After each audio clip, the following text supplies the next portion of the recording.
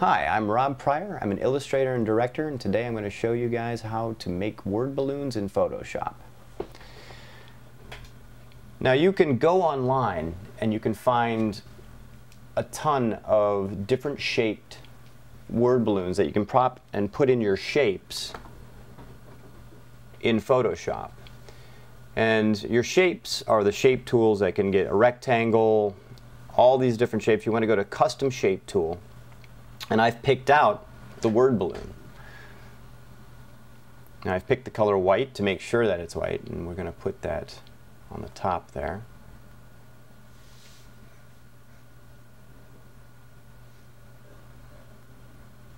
There we go. So now you have a word balloon that you can move around. Now you can warp that by pressing Command T, which is your tool for warping, and you can take it any size that you want.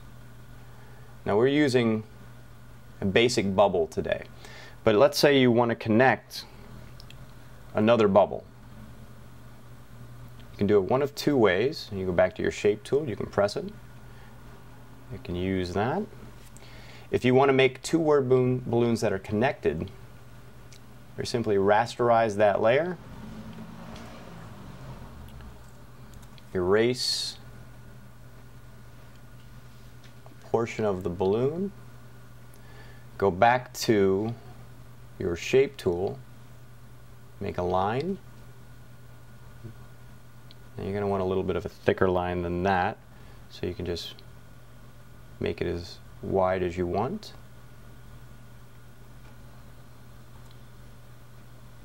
You can move that like that. You can combine them all together very much just by pressing all of the shapes. I usually hold Shift key down, Command E, pieces them together. If you need to get rid of any excess, you can do that. Alright, now you've got your shape.